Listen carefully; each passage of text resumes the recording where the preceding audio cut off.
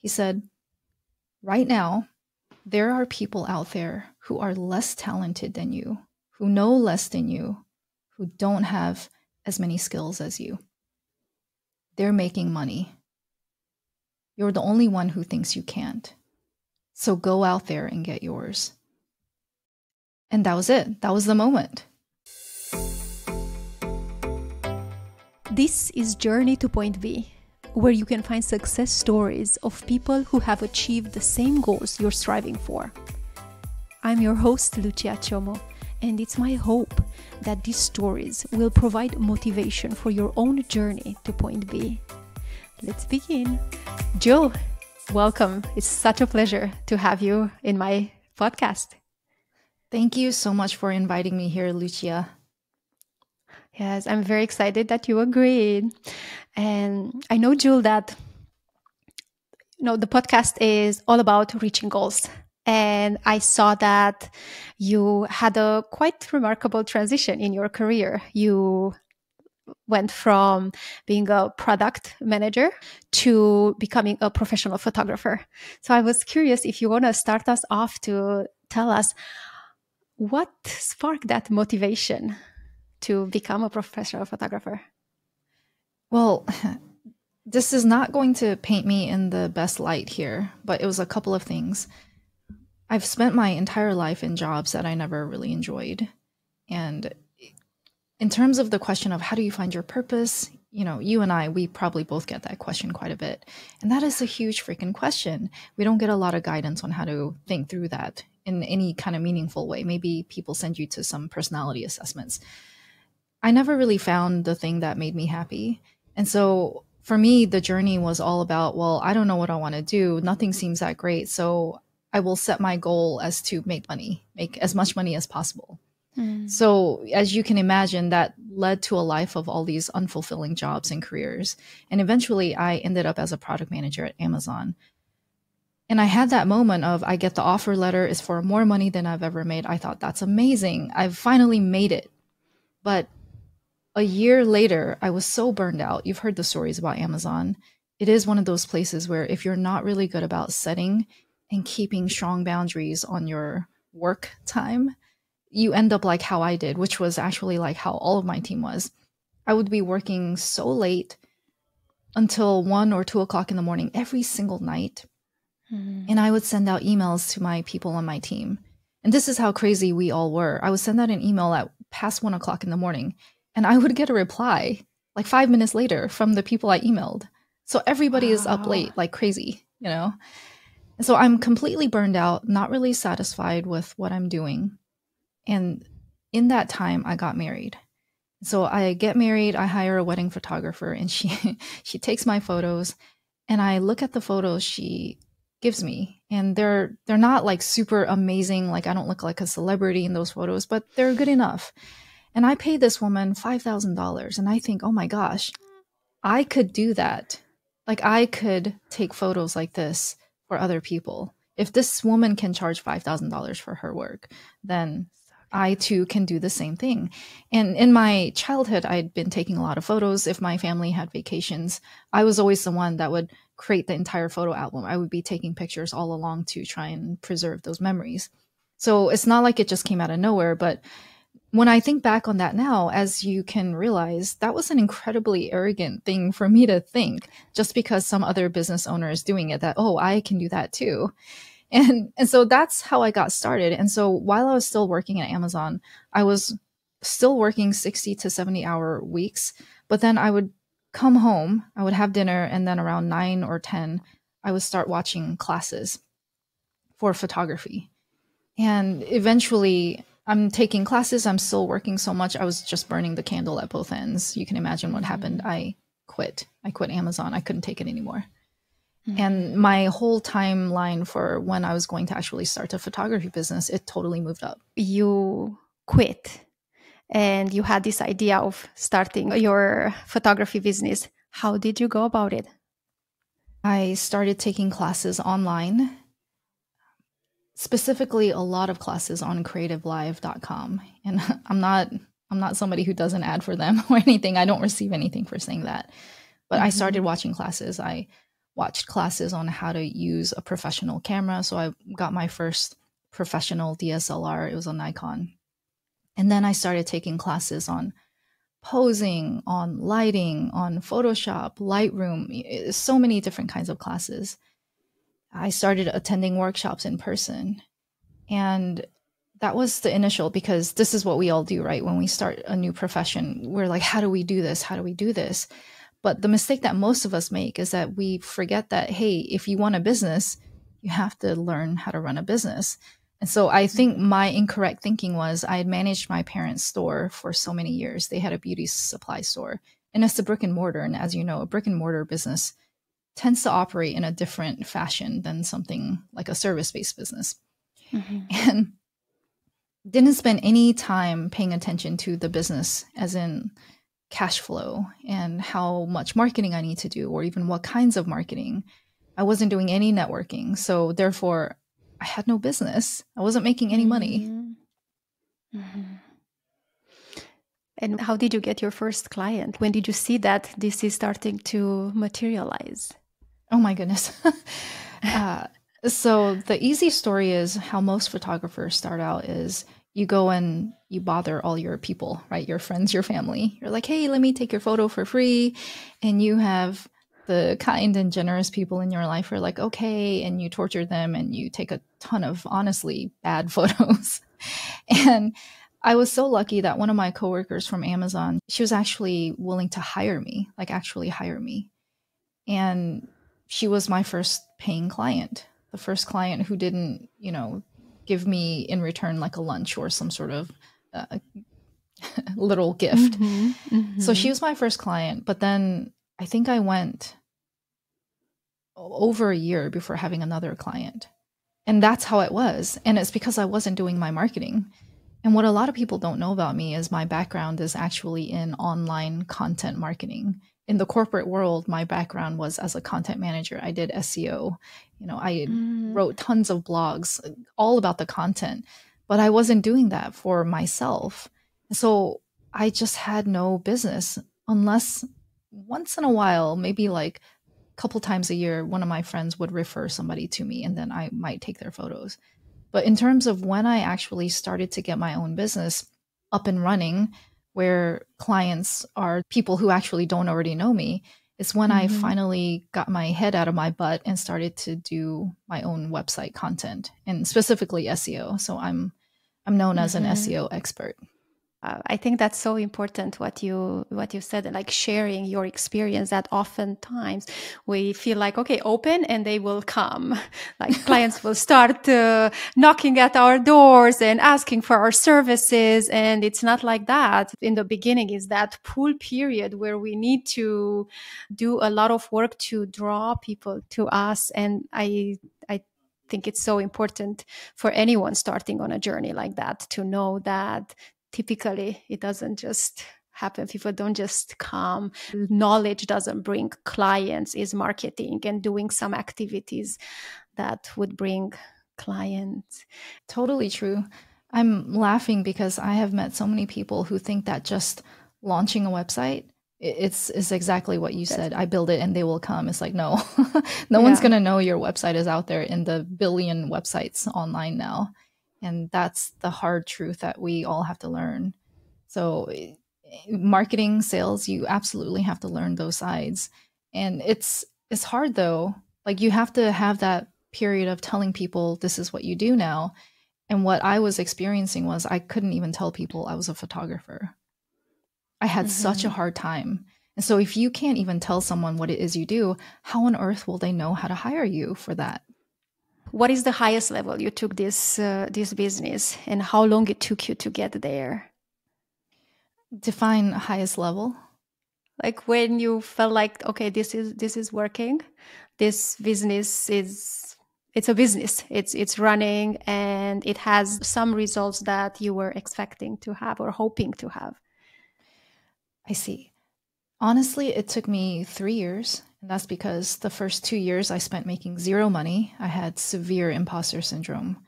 And then after that second year, after I got some great advice, call it signs from the universe, whatever it is, in that third year, I finally started taking action, started doing SEO for my website, started, building content. And I kid you not, within 3 months after doing that, I started to get inquiries coming through on a regular basis. Within 6 months, I was fully booked. And I believe that was in 2019. So that third year was 2019. And unfortunately, like just as I was getting traction, building that momentum, 2020 happened. And we all know what happened in 2020. Yeah. So then your overnight success was 3 years in the making. Yeah, 3 years after torturing myself with imposter syndrome, which, by the way, I didn't even know what that was back then. I knew I had these feelings like I was a fraud. I wasn't like a real photographer. And I didn't know that that's a thing that people experience and that there was a name for it. So maybe around a year and a half mark after starting my business, I randomly come across something and I realize, oh my God, that's what I'm feeling. That's exactly what I'm feeling. And so then I feel so great. Like, oh my gosh, I'm not crazy. This isn't just me. But then I still don't take action because what people don't realize, we talk about momentum, right? You want to get momentum. You want to start doing things on your way to success. But not doing things also has a momentum. Inertia has a momentum of its own. How did you first realize that this is an imposter syndrome, what you were feeling, and what are some things that you did to get that out of the way so you can take action? So the first point was when I came across some kind of article online. I don't know what I was looking at. It wasn't about that because obviously I didn't even know what that was called. But I came across an article and I started reading about someone's experience. And that's when I first was like, oh my gosh, this isn't just me. So I had that awakening. So then what do I do? Which is what we all do. I go to Google and I fall down that rabbit hole of trying to read everything I can about this. But then I still didn't do anything about it. I think everything I read, and as most tips and tricks that we read online tends to be very surface level, right? They'll tell you should journal or you should meditate. It doesn't really get at the root of the cause, which is why I think you and I do the work we do, which is to really help people figure out why are you doing this thing that you know you don't want to do, but you keep doing it. And I didn't have that support in my life at the time. So what did I do? I just went right back to my hole. And my hole is very common to creatives or a lot of people who are in a new and unfamiliar territory, is you bury yourself in collecting all the knowledge. That's really your coping mechanism to deal with the discomfort of having to do something terrifying. So I'm continually taking more classes. My husband over here is like, when are you actually going to start taking photos? And I was like, ouch. I have my mom saying, what is this? Is this like a hobby? Because, they see me not making any money. So that was also very insulting to me, but kind of true. And what happened first is actually I went to a workshop and it was with a world famous wedding photographer. I mean, this man takes the most beautiful wedding photos I've ever seen in my life. And he's not one of those spray and pray photographers where you might have to take like 100 photos to get one good one. This man, almost every single photo he shoots is amazing. I've never seen that before. And so after the workshop is over, the students take him out to dinner. And I was, in that group. I take him out to dinner.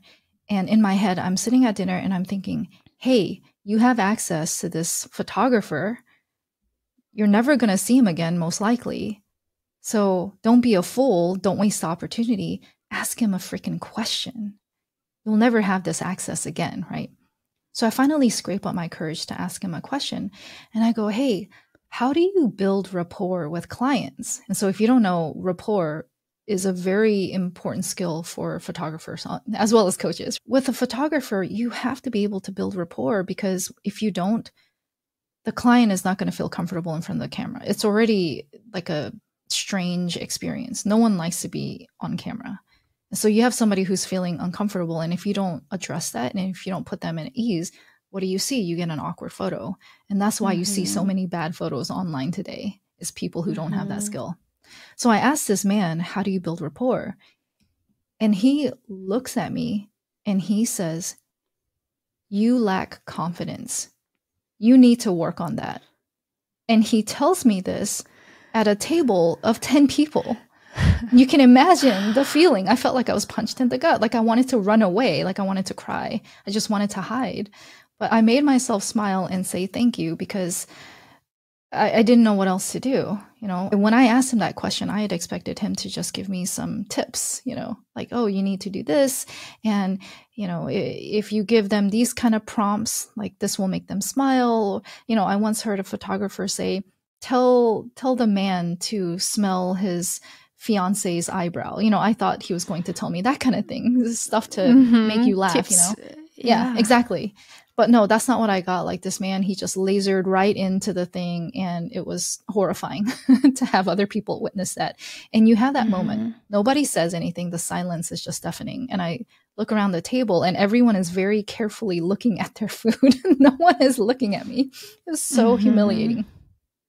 You would think that would be the kick that I needed to get going with the imposter syndrome, but no. If anything, that was so traumatizing. I just went right back to my whole thing of watching classes and more classes. And so finally, what really got me out of it was I was watching yet another class, and this man said something I will never forget in my life. He said, right now, there are people out there who are less talented than you, who know less than you, who don't have as many skills as you. They're making money. You're the only one who thinks you can't. So go out there and get yours. And that was it. That was the moment. I've heard that before, but as you were saying it, I got goosebumps all over because it's so true and such a great reminder that we don't need more skills necessarily. Skills are important, but what we need is just to take action on the skills that we already have. Absolutely. So what happened next? I watched a couple more classes, but this was over a 2-week period. So first there was that one, and then there was another class that the person inadvertently addressed my secret fear. So my secret fear was my photography is so bad. I see all these other photographers work. It's so amazing. So like point A to point B, the gap just appeared way too big. And my secret thought was I am somehow too stupid to ever learn. And that was the thing that was really holding me back. And so what this other photographer, her name is Lindsay Adler, she's very famous. She had a class where she was talking about how everyone who starts out, your work sucks. No matter what you do, it sucks. Like it's terrible, it's bad. And if you think otherwise, you are delusional. This is why so many people can't stick it through something new, is they can't get through that initial period of seeing everything you make is just not good. We don't like to be bad at something, right? And so she showed us photos or maybe even videos from her early days. And I was like, oh my God, like I would never have known that was her work, because just like everybody else starting something new is not amazing. And so that was the thing that, along with the first guy's message, that was exactly finally what I needed. And so what I did was I started implementing marketing for my website, started writing articles. You just answer basic questions. What are the questions you always get in your business? For me, as the headshot photographer, people always ask, what do I wear? What should I wear? How should I hold myself, right? Typical questions. So I just answered all of those on my website, build out content, and that was it. I'm not lying. That's all it took. Within 6 months, I was already ranking on the first page of Google for some keywords. Within a year, I was ranking for like 30 keywords on the first page of Google. Wow. So it's being at peace with where you are, recognizing that this is a journey, that yes, you have higher dream, but being okay that you're here working towards that higher dream. That was the mindset change that was needed. It's all about acceptance. When you say be at peace with where you are, it is about the acceptance. And I think what keeps so many people stuck is people are in denial of where they are. They don't want to admit that they are bad at something or that they're new at something. So many people have this unreal expectation that they should somehow be good at something right out the gate, which makes no sense. If you see a baby who's starting to walk, what happens? The baby falls like a million times, and that's no different. Yeah, because we rarely see the journey. We see the movie star already playing. You see the big successes, you see the companies, you see the CEOs already when they are successful. That's when we start learning about them, but we don't know the journey. I'm always surprised when I hear biographies that the journey is just like our journeys, and they were at the same point where we are, and they still work through it. And then, yes, they became the overnight success after years. The famous quote, like the overnight success, it's 10 years in the making. Yeah. Completely true. And there are so many things going on there. Like, we tend to not see that. Most of us will never actually learn those details unless you do read a biography. And it's hard to accept that truth. And the other thing, you've probably seen this limiting belief in your clients as well, is people often think that those people must somehow be smarter than us, more talented, just somehow naturally they have blessed. Special. Yeah, like they're blessed by God or something. And that's not it. Like, all those people did was they had that perseverance or that resilience to keep going and stick it out. Yeah, they're taking massive action. Yeah. Jule, if someone would start on a similar journey, not necessarily a photographer, but reaching a higher goal, what would be your piece of advice or your wisdom nuggets that you would tell them as they would embark on this journey? There are two pieces, if you don't mind me sharing both. So Please. the first one is where I would say you really have to learn to trust yourself. And it's natural to doubt yourself, right? It's a natural part of the human experience, but you have to learn to trust yourself. And what I mean by this is stop comparing yourself to other people. Stop asking them, what do they think? What is their advice? And you have to learn to go with your gut instinct. And for many of us, the voice of intuition has been squashed by whatever social conditioning we've had or various other factors in our life. We don't know how to listen to ourselves. And when you do something new, often you don't have somebody else holding your hand. So who do you have? All you have is you. And you have to trust that what you are trying and where you are is where you're supposed to be, and you're trying your best. You have to believe that. But what so many of us do, of course, is we torture ourselves. We constantly tell ourselves we're not good enough, we're not doing enough. And then we enter these cycles of burnout. Nothing is ever good enough if you believe that it's not good enough. But the second thing I would say is there will be everybody in your life trying to tell you advice. And you have to learn to find the right people for feedback. Not everyone is qualified to give you feedback because they don't know what they're talking about.